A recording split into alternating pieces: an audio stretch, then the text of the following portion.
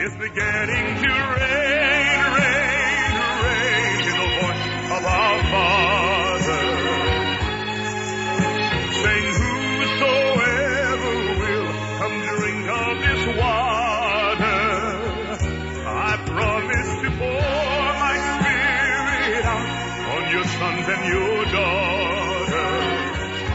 If you're thirsty and dry, look up to the sky. It's beginning to rain. Hello, friends. This is Texe Mars, inviting you to worship with us today at Bible Home Church, coming to you from Austin, Texas.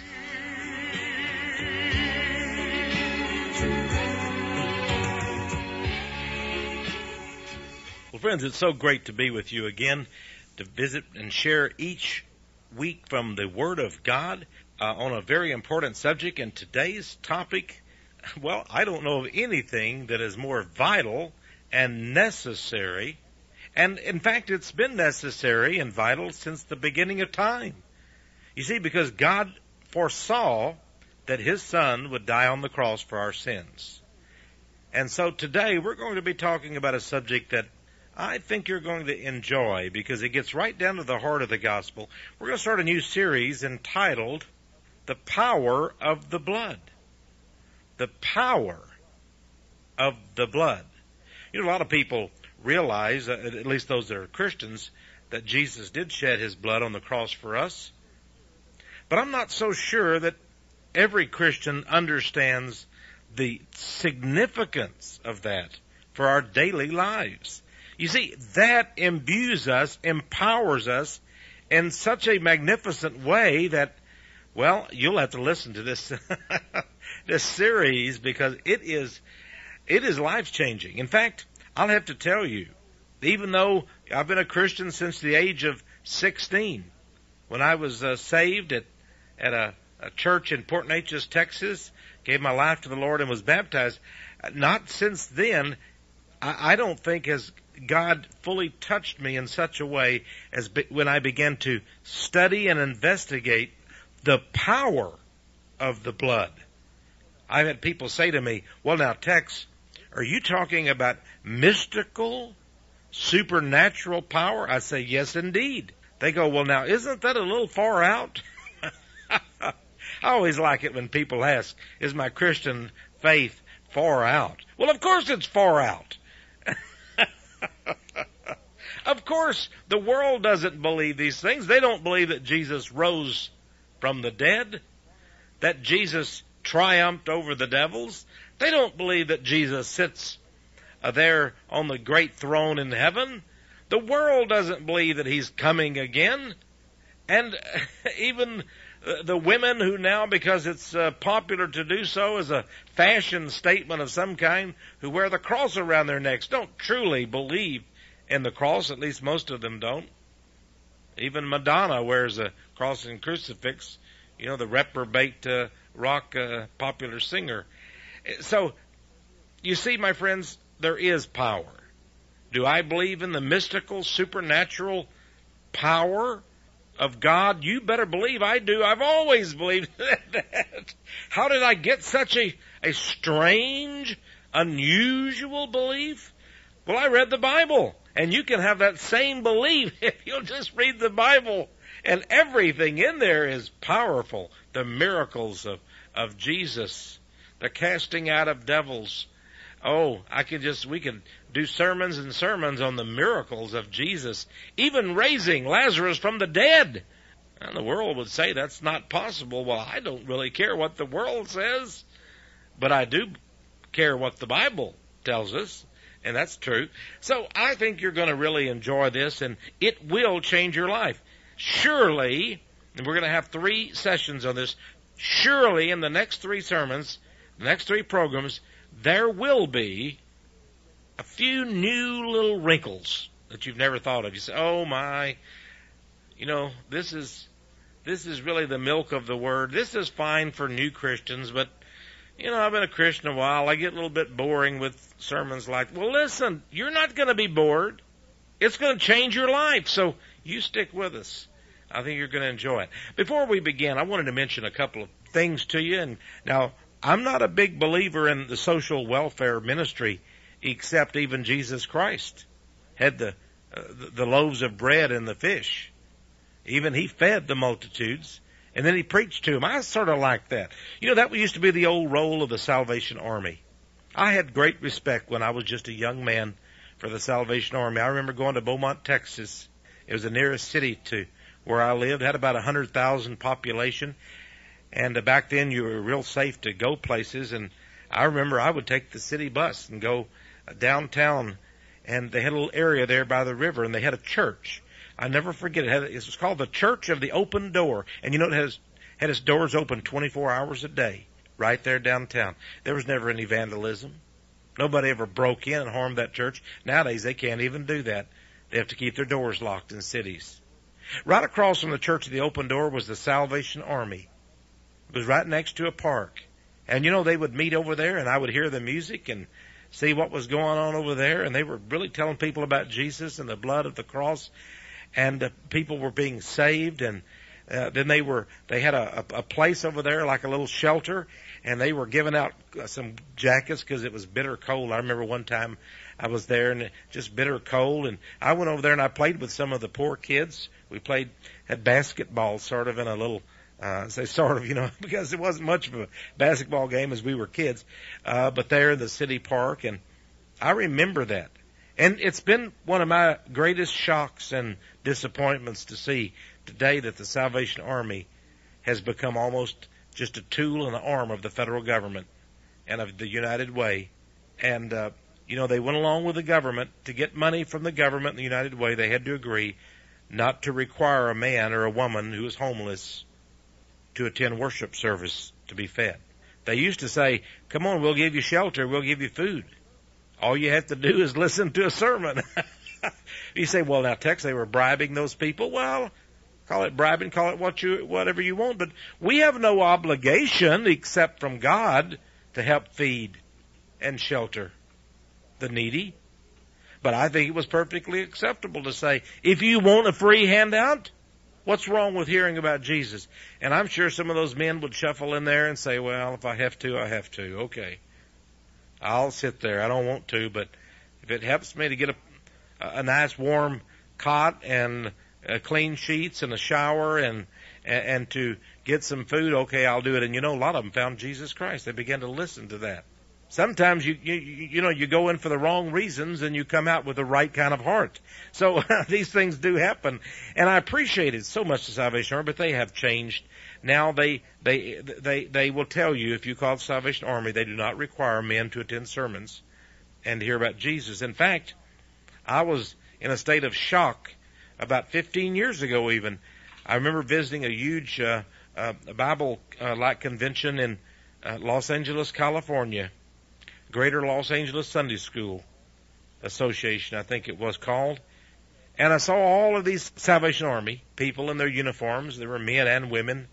And I knew that they were pastors and counselors and such of the Salvation Army. And I was one of the speakers there. And I talked about the Bible and exposed the New Age movement.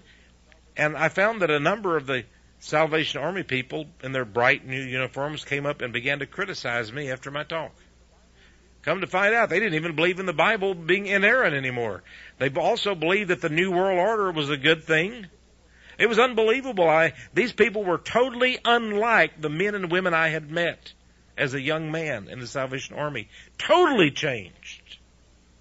And it shows what can happen when that spirit of being lukewarm attacks something that has been so pure and wonderful for so many decades and years. And so we need to pray for the Salvation Army. Now, we need your love, gifts, and offerings here at Bible Home Church. We have our needs. We have our radio time and all of the expenses. I wish everything was free, but it's not, my friends. And only Jesus' salvation is free. So we need your help with Bible Home Church. Well, we're going to have a song here first, and we are going to have as much of the sermon as we can today. Probably not very much, but first we're going to have a beautiful song from the Cathedrals, from their Faithful album, He Made a Change.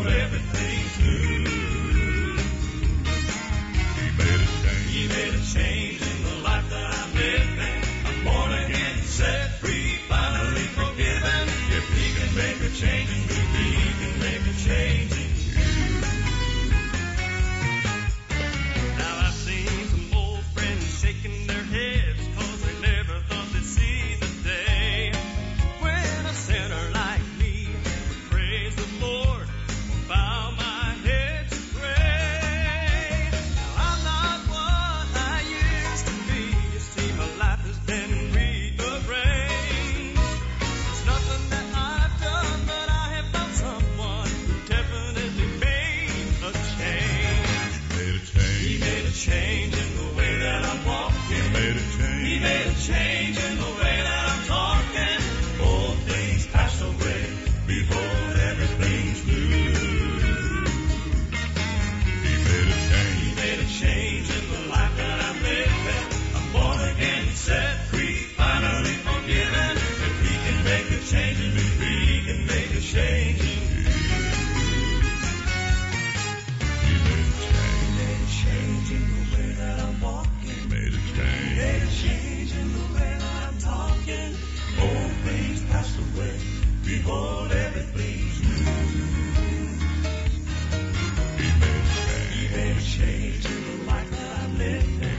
Born again, set free, finally forgiven. If he can make a change in me, he can make a change in you.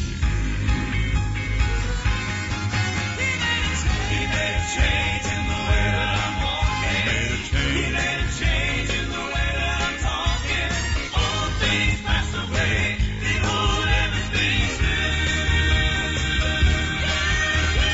He made a change in the life that I'm living. I'm born again, set free, finally forgiven. If he can make a change in me, he can make a change in you. I said if he can make a change in me, he can make a change in you. I know if he can make a change in me, he can make a change in you. He made a change.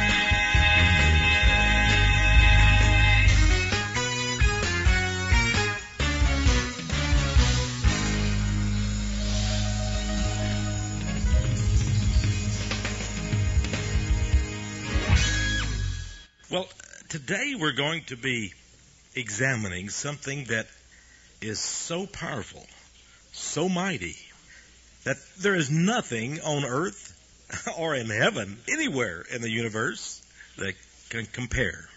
I'll tell you, I feel so inadequate to talk about this subject, more so than any that I've ever discussed, because I think I feel, well, reverent.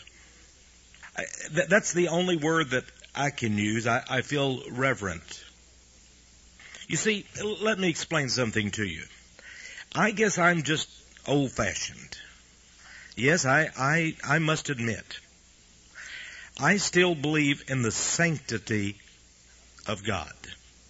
Not too long ago, I was watching a television station, a Christian, so-called Christian station, and a man got on there and he claimed that he had a visit from Jesus.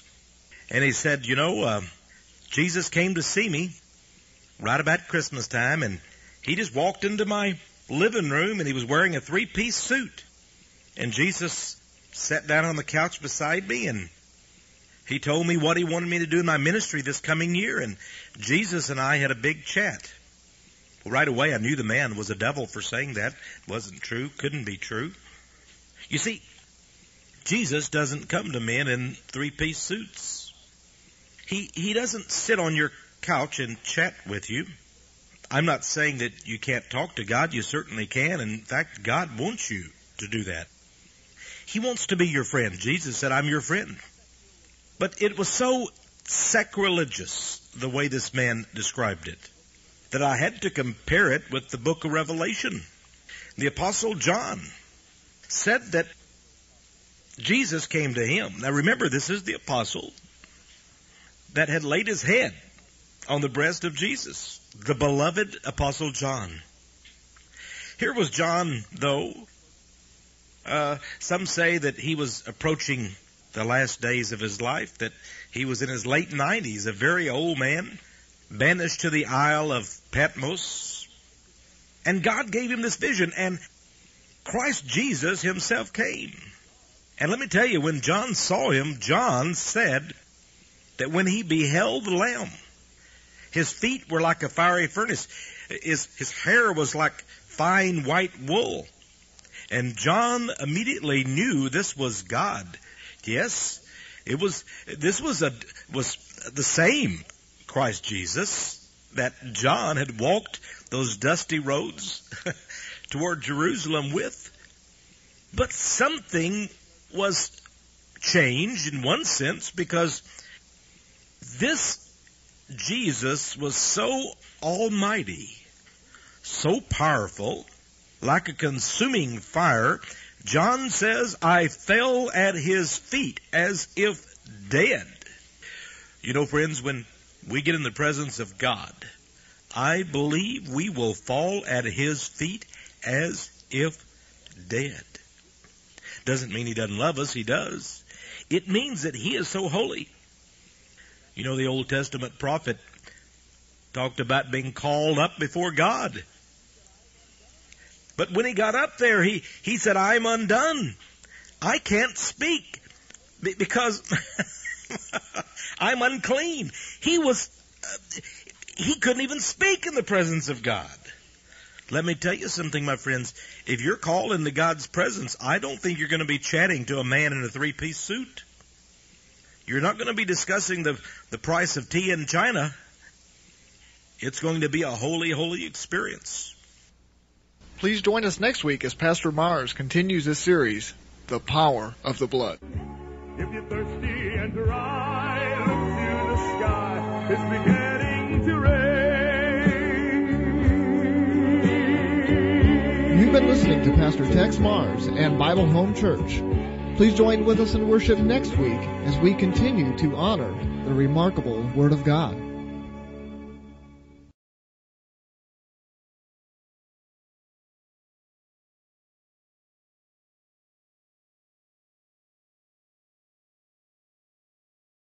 It's beginning to rain, rain, rain, in the voice of our Father.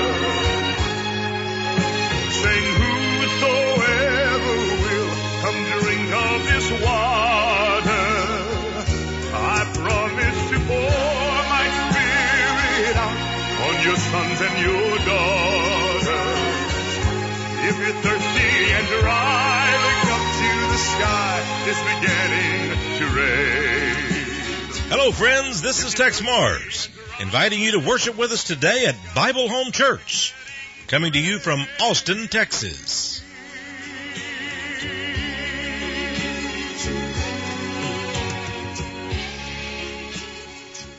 Hello, friends. Thank you for joining with us this week as Pastor Mars continues his series, The Power of the Blood. But first, some beautiful music by the Cathedral Quartet, a portion of the medley off of their CD, the Cathedral Quartet 25th Anniversary, and the song, Somebody Touched Me. One day he touched that crippled man, then he made him walk again. Now the master saw with pleasure he had labored not in vain. Like the story of that crippled man, I too was bound by sin, but since my master came, oh praise his name, thank God I now can say, somebody touched me, somebody touched me. I was blind, but praise his name, I now can see. I was in darkness when Jesus found me, but since he touched me, I now am free. I was in darkness when Jesus found me, but since he touched me, thank God I'm free. Thank God I'm free. Something happened, and now I know somebody touched me. Somebody touched me. Somebody touched me. Yes, Jesus touched me, and now I'm free. Thank God I'm free. I'm free.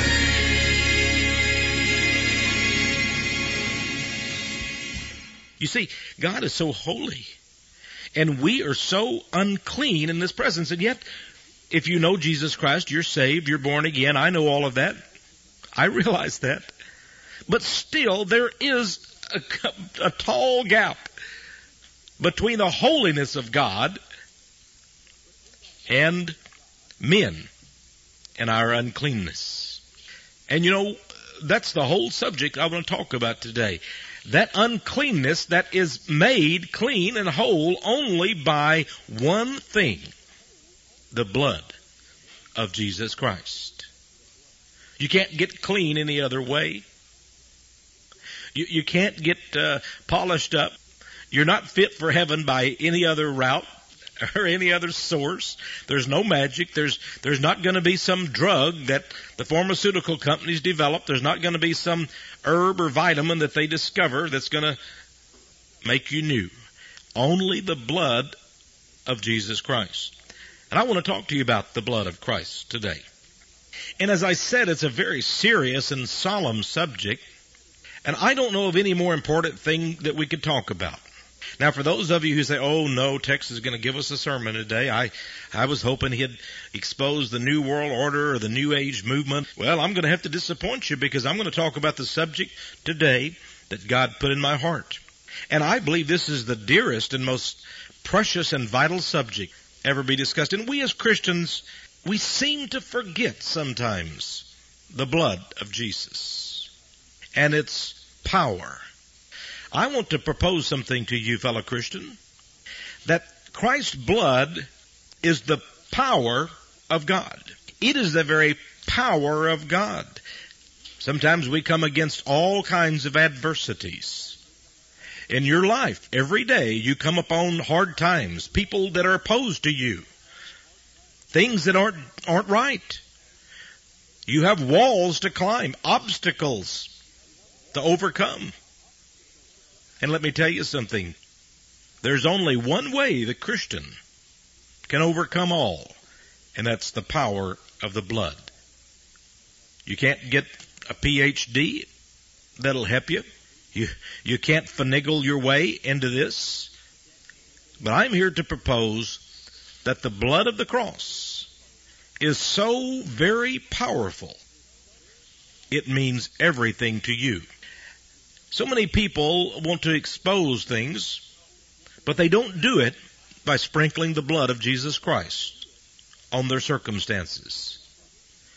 And that's a great danger. And let me tell you, it's a great fallacy, because you can't receive healing, not for your sins, not for your body, without the blood. You can't overcome the beast and the New World Order without the blood. In fact, my friends, you can do nothing without the blood. A lot of people say, but Texe, you've got a powerful ministry, you've got a voice, well, listen, I'm here to tell you, my voice is nothing. It's puny. If it were not for the power of the blood, Texe Moore's voice would be extinguished tomorrow morning. I don't even think it would last the night. The only thing that is keeping me alive on this planet today, I believe, is the blood of Christ. There are people out there, I could give you names of people who wish that I were dead. But they can't touch me. Not until God says, Texe Mars, your time is up. And I must tell you, and this may sound very stupid to those who don't understand what I'm talking about, but frankly, I'd rather be with Jesus than right here on earth anyway. So you crazies out there, you think you can come take my life? Well, I think my wife will miss me a lot. I know she will. I love her. But I'll be in a better place. You see, the blood of Christ protects me here on earth. And when it's God's time for Texe Mars to go on to heaven and to be with the Lord Jesus, I'm going to tell you right now, I can't wait for the day that I get to heaven and fall at His feet as if dead, just like the Apostle John. I can't wait for that day. And I think I'll be crying out like the Old Testament prophet, woe is me, I am undone, because I'm in the presence of God, and I'm unclean. But I know something. I know that Jesus Christ promised in His Word that He would lift me up. And regardless of my faults and my transgressions and my sins, through faith in the blood of Christ, I will overcome. And that's part of the new covenant, which is, by the way, the blood of Christ Jesus. Now, first I want you to know, my friends, that there are many people opposed to the blood of Christ. In all of the New Age teachings, I find they are opposed to the blood. Alice Bailey of the Lucis Trust scornfully calls Christianity that bloody religion. Not too long ago, they had a big feminist convention. They had Methodists and Lutherans and Baptists and Unitarians and I don't know what all kinds of ladies. I have a list of them. I call them ladies. They don't want to be called ladies. It was the Reimagining God conference in Minneapolis a few years back. All the goddess worshippers were there, the pagans, so forth. One of the primary things they taught was the horror of this teaching of the blood of Christ. They also said that Christianity, as taught by traditional Christians, was a bloody religion. Seems to be sort of the standard thing for Luciferians and others to say that Christianity is a bloody religion. You know, some people have exposed the Word of Faith movement. Kenneth Hagin has probably been called the father of the Word of Faith movement. You know, that's this name it and claim it gospel, this, speak positive confessions and you'll get whatever you want to. Well, you know that's false teaching, so it has to be that they probably don't have a very true concept of the blood of Christ. Let me quote to you from Kenneth Hagin. Here's what he says. He says, "He, that is Jesus, tasted spiritual death for every man. And his, that is Jesus, spirit and inner man went to hell in my place." Can't you see that, says Hagin? Physical death would not remove your sins. So Jesus tasted death for every man. He's talking about tasting spiritual death. Yes, Kenneth Hagin says, as does Kenneth Copeland and many of the other Word of Faith teachers, they say that Jesus Christ died and went to hell, and there he overcame the devil and was born again as a man. They say that his death didn't avail anything, that the blood of the cross didn't do any good, that he had to go down into hell and there overcome. Well, the Bible tells us that Jesus Christ did indeed descend into hell for 3 days, and they weren't happy to see him down there. There's no doubt about that. The Bible says he was triumphant. He preached to the spirits in hell, in fact. Can you imagine how nervous and sweaty the devil was down there?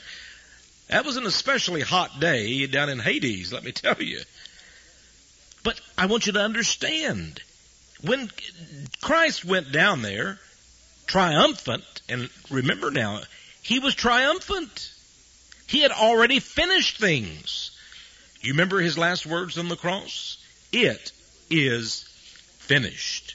He didn't have to go down in hell and finish anything. It was over with, my friends. The debt had been paid. He gave his life on the cross. He shed his blood. The power of the blood removed your sins and mine. Well, Kenneth Hagin doesn't believe that. He also believes that Jesus tasted spiritual death. Well, how can you possibly taste spiritual death when you're God? You see, God is a spirit. How can God die spiritually? Does God have to be born again? My friends, Jesus said, "I am." He always was God. He was with God in the beginning and was God. Read that in John 1. And so Jesus could not possibly be separated from the Father, for he and the Father are one. And the Holy Spirit is right there with them. They are one. 1 John says there are 3 that bear record in heaven. 3. And these 3 are one. So we get to the essence of Jesus Christ. He shed his blood and tasted physical death as a man, but his spirit lived on, because Jesus said, and you can read this in the Gospels, "Father, into thy hands I commend my spirit." It didn't die. You remember Jesus also told the sinner there who had turned to Christ and repented and said, "Lord, remember me when you go into your reward." And Jesus said, "This day you will be with me in paradise." Oh no, my friends. There was no going down to hell for atonement. That's not where the atonement occurred. The atonement occurred when the Lamb of God, slain from the foundation of the world, died physically on that cross. He could not be split apart from the Father. Now I want you to read Psalms 22 and 23, and you're going to understand why Jesus said, Lord, Lord, why hast thou forsaken me?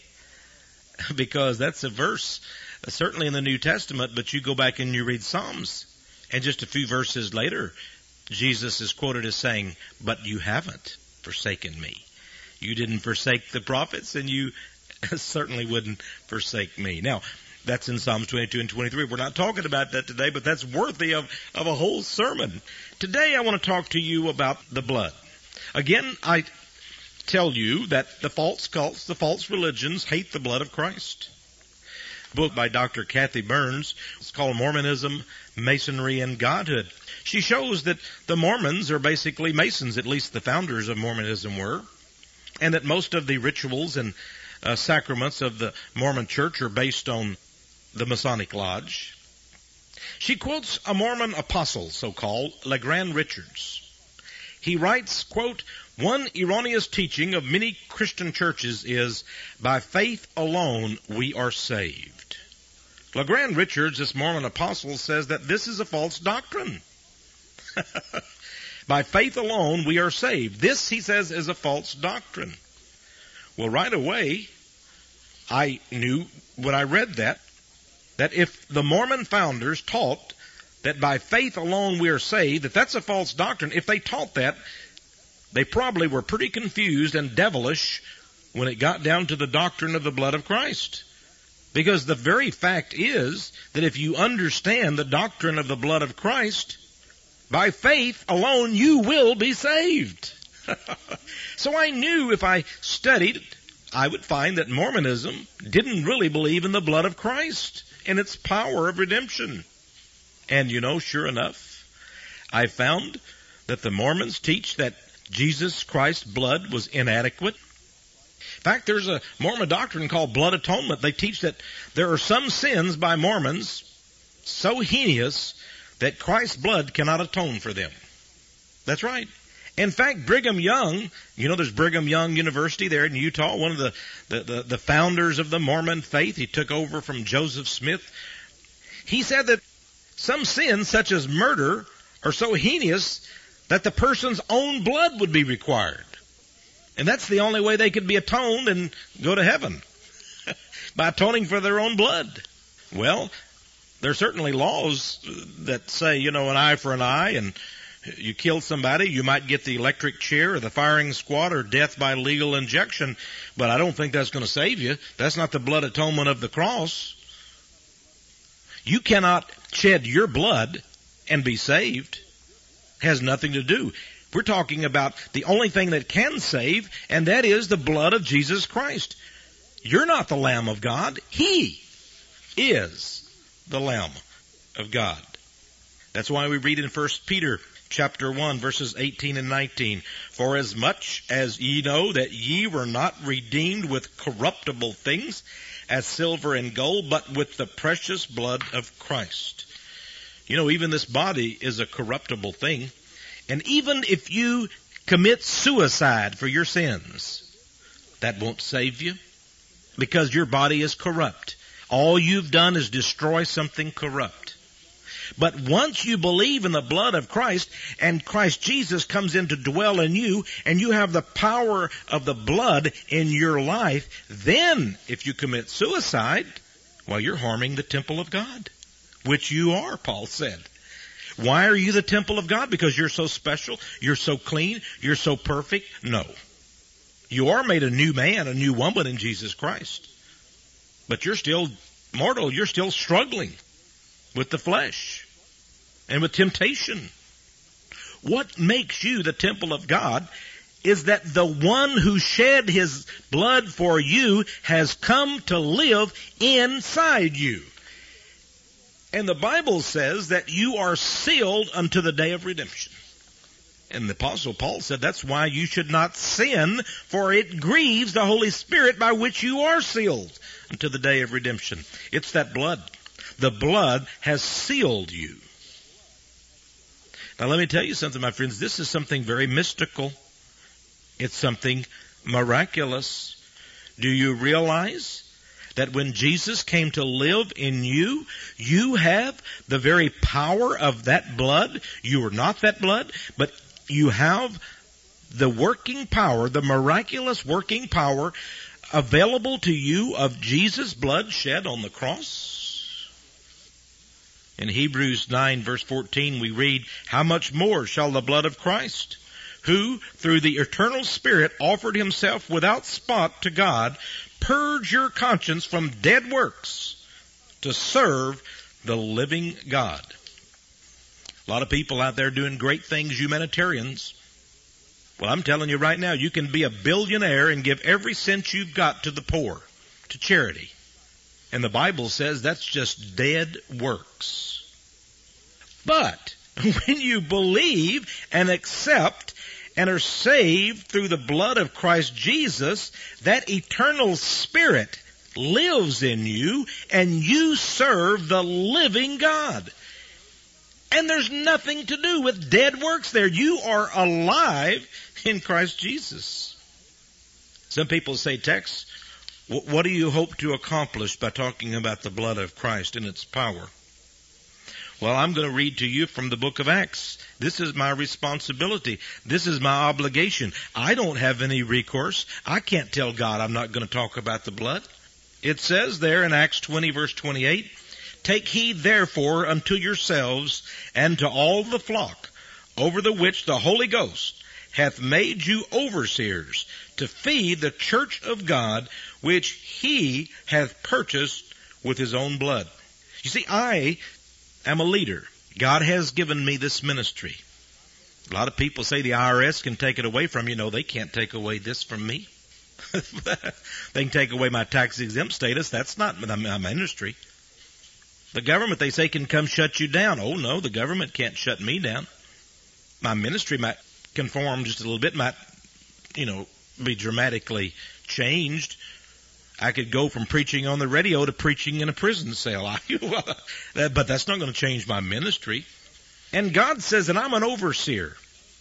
God says I should take heed not only to myself, but to all the flock. And the Holy Ghost has made me an overseer, and I'm to feed the church of God. And why is this important that I feed you, brother and sister? It's because God purchased you, the church of God, with his own blood. Some people say, well, that must make me very important that God purchased me with his own blood. No, it makes God important. You and I are just wretched people. We were deserving of nothing but the flames of hell. And he loved us anyway, not because you were worth anything. I heard a sermon not too long ago, and the pastor said, "Oh, we must really be important." Can you imagine? You need to have self-esteem. Build up your self-esteem, knowing that you're so vital and important that God loves you so much He gave His life on the cross. That's not true. He didn't give His life on the cross because you were worth so much. It's just the opposite. When He gave His life on the cross and shed His blood was able to transform you into something. You were not able to be transformed yourself. The Masons say through good works we can make a person a better man. But the Bible says your good works are dead. And the blood of Christ will make you a new man. Washed in the blood of Christ. Washed in the blood. There's that old hymn about being washed in the blood. When I was a little kid, I just accepted it. Not too long ago, somebody asked me, "Texe Morris, please explain to me, what does it mean to be washed in the blood?" You can't really be washed in the blood. It's not like putting your body in a washing machine and putting blood in and washing you and cleansing you. Well, I knew right away that person didn't know Jesus Christ. They didn't know Jesus Christ. I don't think they were being scornful. They were just ignorant. I'm telling you, my friends, when you are washed in the blood, it is something that God does that you cannot perform yourself. I suppose He's that heavenly washing machine, and you're just a recipient of some kind of miraculous detergent that washes everything and leaves you without spot or blemish. Now, you one time could have been an adulterer. You could have been a whoremonger. You could have been a prostitute. You could have been a drunk. You could have been a liar. You could have been a cheat. Paul says, which we once were, but you're not anymore. Not after the blood washes you. Then you're a new creature in Christ. And you're made for service to God to perform live works for God. It strikes me, when we're talking about the blood, that we really cannot walk with God. We cannot have communion with God without the liberty of Christ, which the blood imparts to us. I was recently reading again 1 John chapter 5, verse 8. One of my favorite verses in the Bible. It says, there are three that bear witness on earth, the Spirit and the water and the blood, and these three agree in one. What does that mean? Three that bear witness on earth, the Spirit and the water and the blood, and these agree in one. Let me explain this to you. God has put on my heart to understand this. It's very clear that only through the Holy Spirit will you truly understand the meaning of Jesus Christ shedding His blood on the cross. And it is through the Holy Spirit, through faith in God's finished work, that you become a new man or new woman. You are born again, according to John chapter 3, verse 3. Thus, the Spirit will bear witness on earth that you are of God. Now, when you come to know God, and the Spirit bears witness in your heart that you're of God, then you'll want to do what God says and be baptized.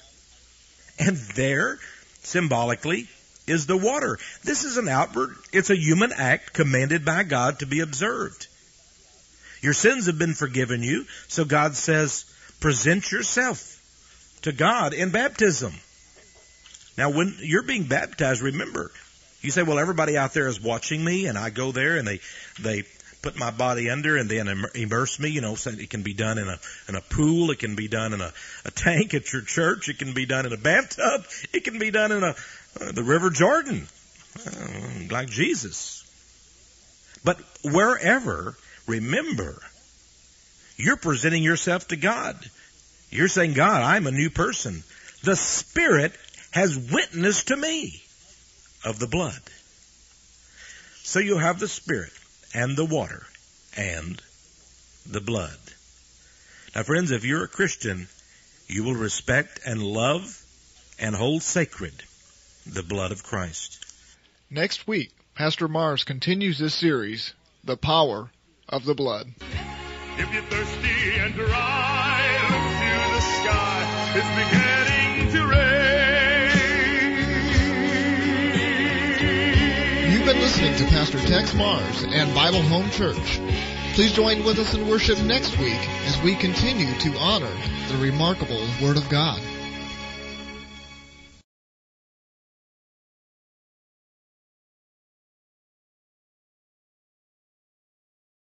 It's beginning to rain, rain, rain in the voice of our Father,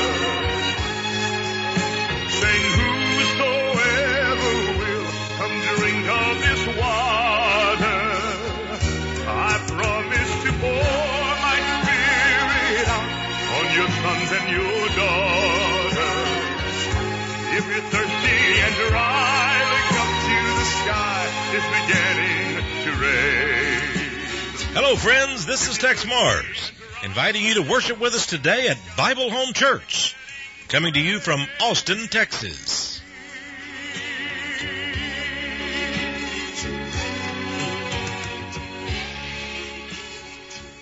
Hello, friends. Thank you for joining with us this week as Pastor Mars continues his series, The Power of the Blood. But first, some beautiful music from the Cathedral Quartet off of a medley on their 25th anniversary CD, a song, Thanks to Calvary, from that medley. Today I went back to the place where I used to go. Today I saw that same old crowd I knew before. When they asked me what had happened, I tried to tell them,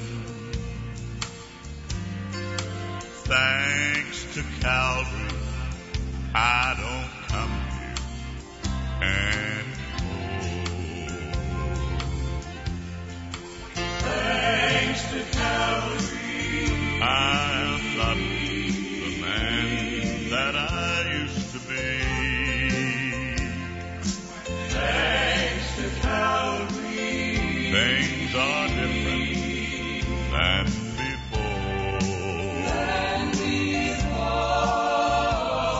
The tears ran down my face. I tried to tell them, thanks to Calvary, I don't come here anymore.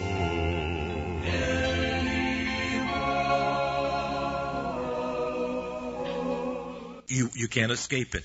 Somebody told me not too long ago, they sent me some sermon materials by John MacArthur. He's a pastor out in California. And I was very, very discouraged and disappointed to read what John MacArthur said about the blood. He said the blood of Christ is of no real significance. It was just human blood. And when Jesus shed his blood, it just went into the earth. It wasn't the blood of Christ that saved us. It's his physical death.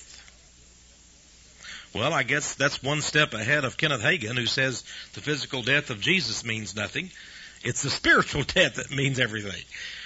But it's not enough, you see, because the Bible makes clear that the blood of Jesus was shed.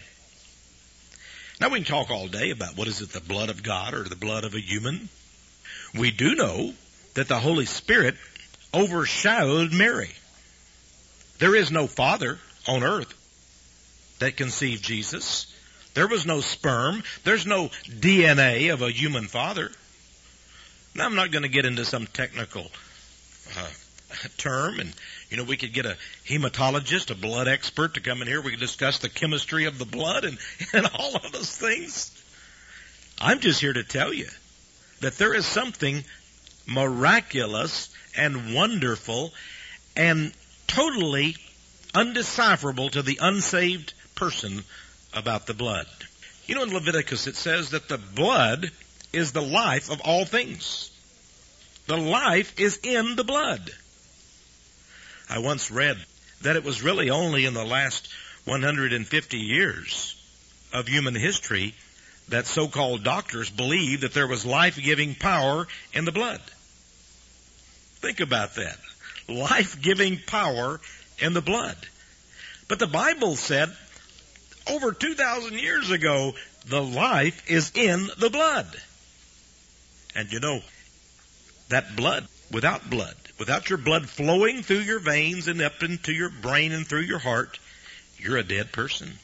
Likewise, without the blood of Christ flowing through you, spiritually now, I'm talking about, you're a dead man. You're dead. Let's talk more about the blood of Christ. Now, remember, Jesus gave his life one time.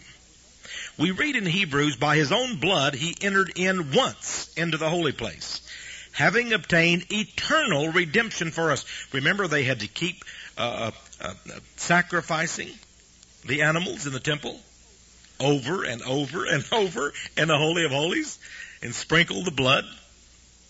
Well, by Jesus' own blood, he entered in once in the holy place. He doesn't have to keep doing it over and over. He just did it once. And in so doing, it says here in Hebrews, and by the way, this is chapter 9, verse 12, he obtained eternal redemption for us. Eternal. That's forever and ever and ever. He died one time physically, not spiritually. He can't. Jesus is God. He can't die spiritually. He died one time physically, and his blood was shed, and that supernatural powered blood did the work one time. And Christ uttered those tremendous words, "It is finished." And that's wall of separation that separated God and man. It was finished too. It was torn down. Remember the veil in the temple was rent? Oh yes. The power of the blood. I'm reading again in Revelation something powerful. Revelation 5 verse 6 talks about the Lamb of God. And I beheld, and lo, in the midst of the throne stood a lamb, as it had been slain, having 7 eyes, which are the 7 spirits of God. I want you to understand something. Here the lamb who was slain, and there are 7 spirits of God. You see, the spirits of God, the Spirit of God proceeds along with the blood. It goes hand in hand. You can't have the Spirit of God without the blood. And this blood had the power to conquer sin and cleanse you from all imperfections. Now, this same blood is the everlasting covenant. Hebrews 13 verse 20 says that Jesus was brought again from the dead by the blood of the everlasting covenant. Do you understand that? Jesus was resurrected by the blood. The blood actually resurrected him. What do you think is going to resurrect you? My friends, you have a mortal, corruptible body. And when you die and go into the earth, what do you think is going to resurrect you? But the blood of Christ. The blood resurrected God's Son, and it's going to resurrect you too. The blood has resurrection power. 1 John chapter 1 verse 7 says, the blood of Jesus Christ, His Son, cleanseth us from all sin. Well, Mr. John MacArthur out there says, the blood isn't important. Well, maybe it's not to him. Maybe he hadn't been cleansed from all his sin. Maybe he's not a saved person. But Texe Mars is here to tell you by the authority of the power of the Word of God that it is the blood of Jesus Christ, His Son, which cleanses us from all sins. We're cleansed in the blood of Christ. It cleanses you from all your sins. Jesus is the high priest, and by His blood we have a new covenant. My friends, if you have a heart made pure and clean by the blood, don't let Satan, the accuser, come to you and say, you have an imperfection. You have spots. You just say, depart from me, Satan. For by the blood of Christ I have been made whole. I have been changed. I am a new person. And although I may be vulnerable to the flesh and so forth, you'll never have any of me, Satan, because I have the blood of Christ. Friends, I don't think you can have peace and harmony on this earth unless you have the blood of Christ. That's why sinners are never happy. They're never satisfied. One time I met a witch that came to know Christ. I guess she was the witch that switched. And she said, when I was a witch, every time I did a sacrifice to the horn god Satan, I would feel real good for a while. I'd feel warm and fuzzy, and I felt so good and powerful. She said, but just a few short hours later was the come down. I felt dirty and trashy.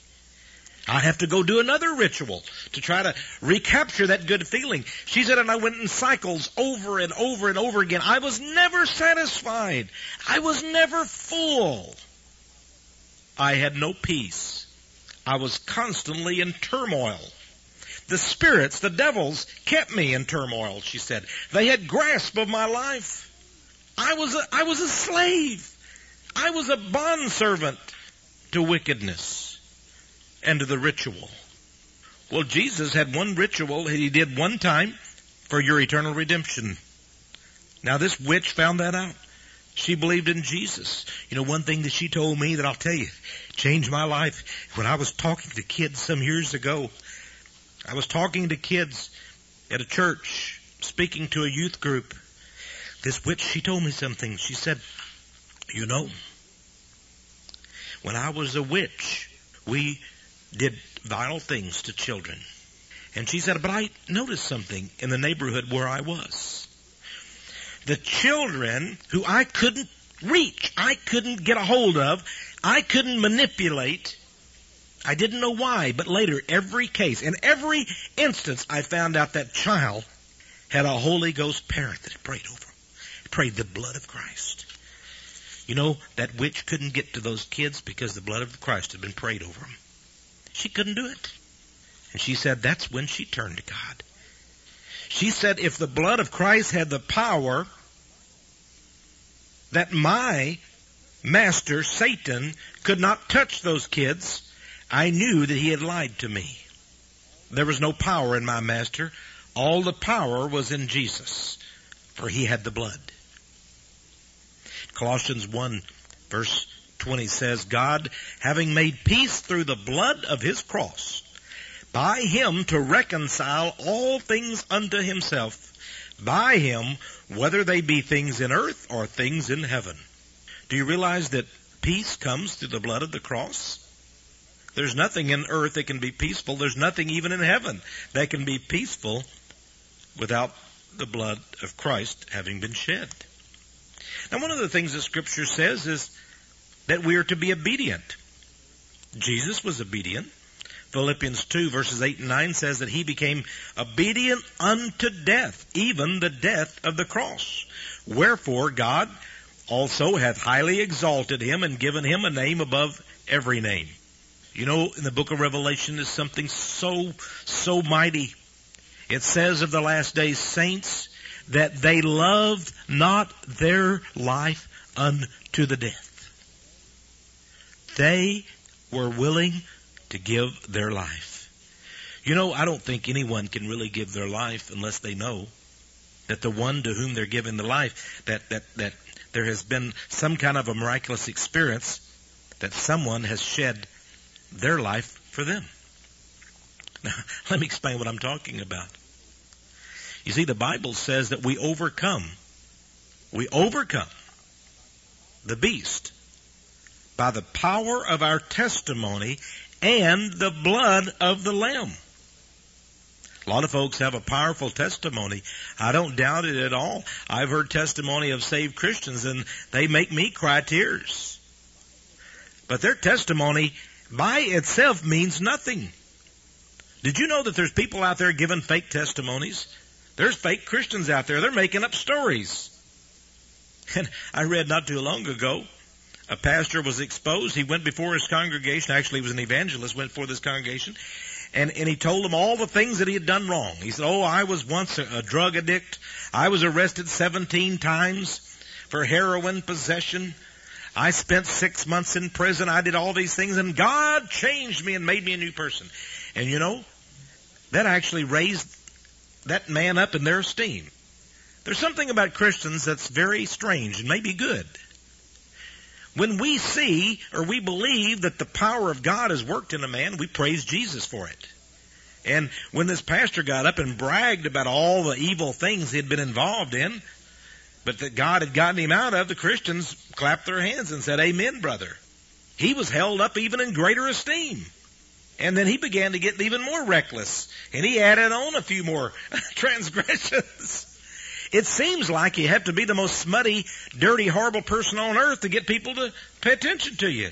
The person with the worst testimony gets listened to the most. That's not necessarily the way it should be, friends. I remember the young ruler that came to Christ. He said, Lord, what must I do to be saved? And Jesus said, well, have you obeyed the law? He said, I've obeyed the law ever since I was a child. I've never transgressed the law. Well, Jesus could see that he told the truth. Can you imagine a righteous person that had never transgressed the law? I didn't say he didn't sin, but in terms of the laws that the Jews had, he had kept those faithfully. And Jesus said, there's one thing you lack.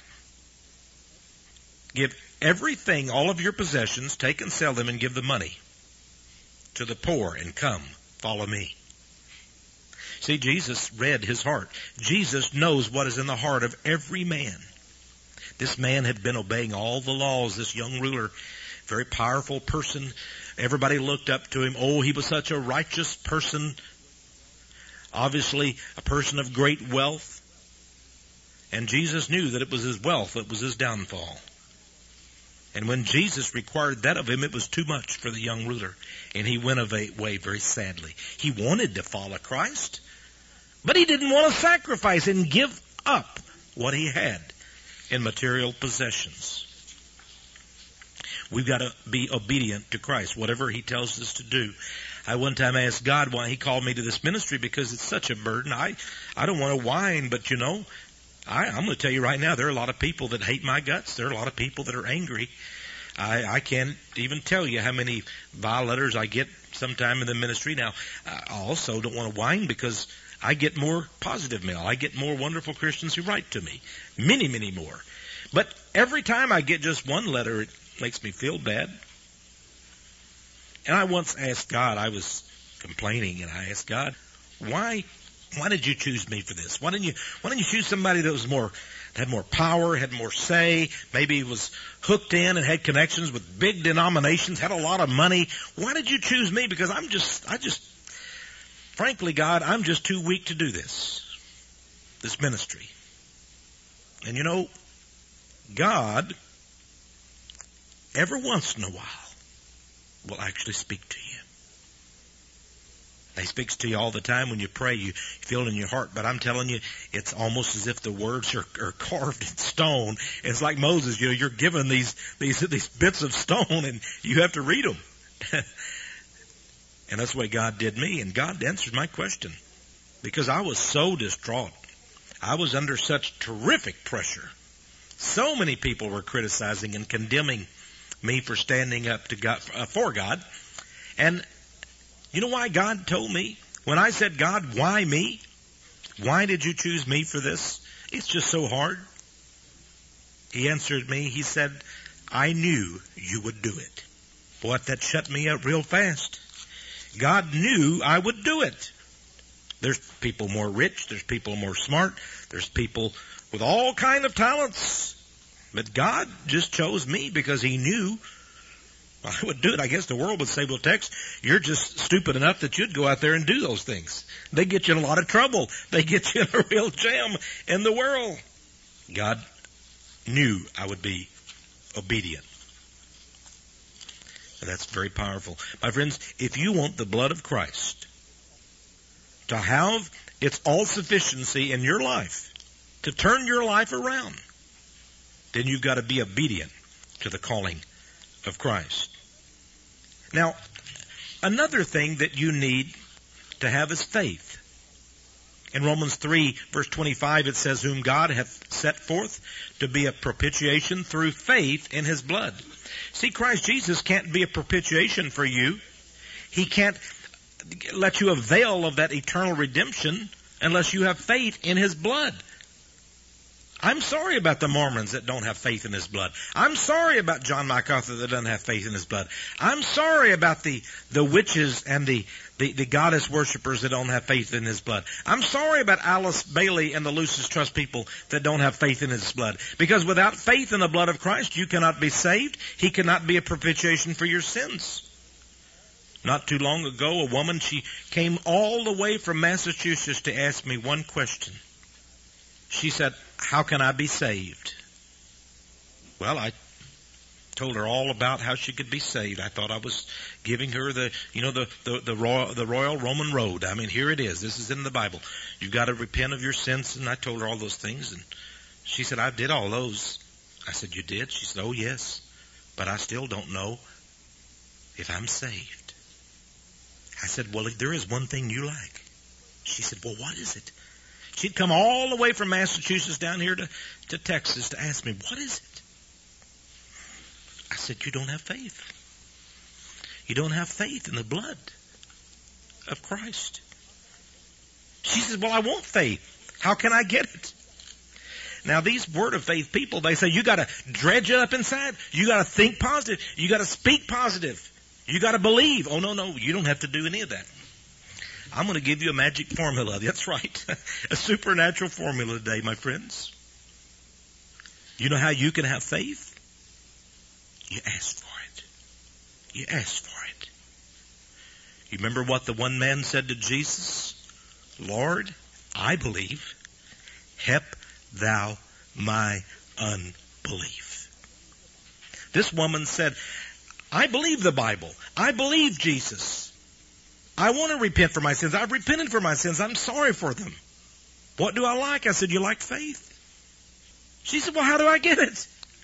I said, you ask for it. You really want it and you just ask for it. She said, is it that easy? I said, yes, because there's nothing you can do. There's nothing you can do to have faith. But God will give you the faith that you need if you but ask. The Bible says you receive not because you ask not. I have this question for you today, my friend. Do you have faith in the blood of Christ, in its power to take over your life, to lead you? The Bible says in Ephesians and Proverbs, it says that God has already arranged the steps of a righteous person beforehand. You get up in the morning, everything that's going to be happening to you that day is already arranged in advance. See, you think you're keeping a holy schedule, huh? God's already got it worked out. Probably your schedule will go awry, and God will put you down avenues and opportunities that you didn't even know existed. You couldn't possibly. My friends, do you have faith? You say, Texe Morris, how can I get faith? I want to have faith. Just get on your knees and talk to God. Talk to Jesus. And say, Lord, I believe.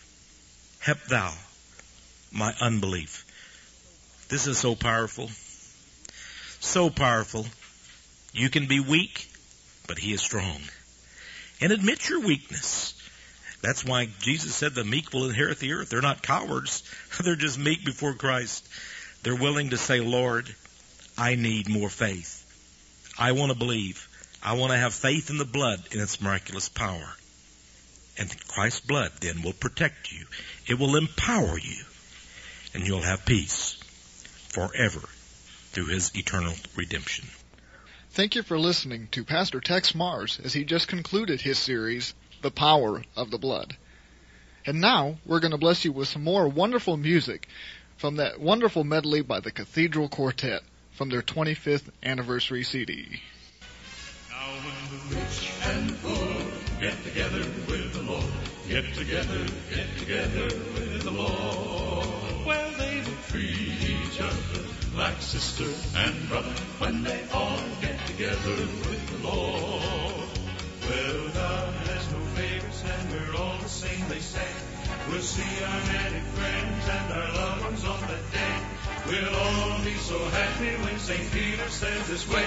Then we'll sing, sing, sing, sing, sing. Now when they all get together, when they all get together with the Lord, well, they will treat each other like sister and brother when they all get together with the Lord, with the Lord.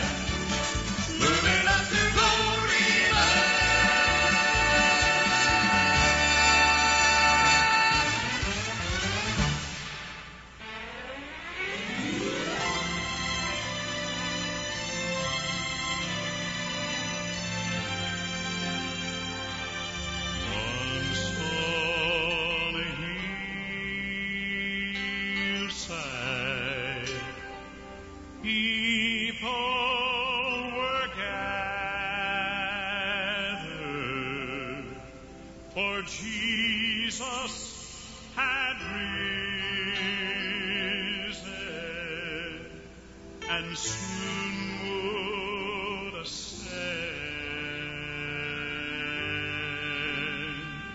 But then as he blessed them, he rose to the heaven,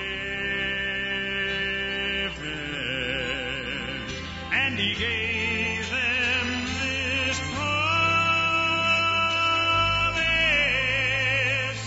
to come back again.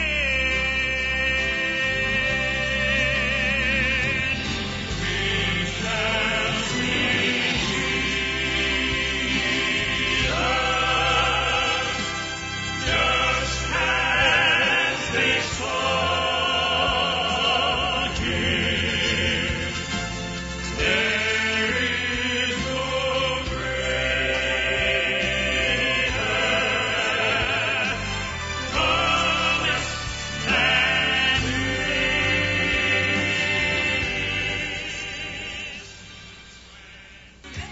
If you're thirsty and dry, look to the sky. It's beginning to rain.